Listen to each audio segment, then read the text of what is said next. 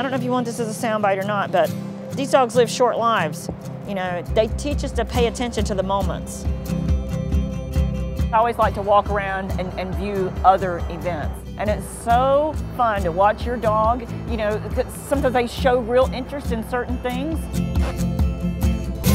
It's obvious and it's everywhere how much these dogs love the competition. They love being here.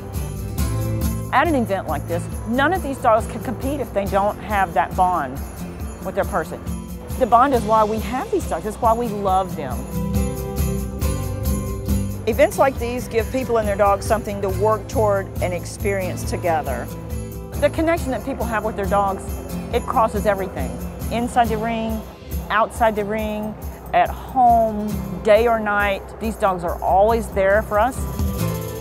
I think the dog's most important job ever is to be someone's companion.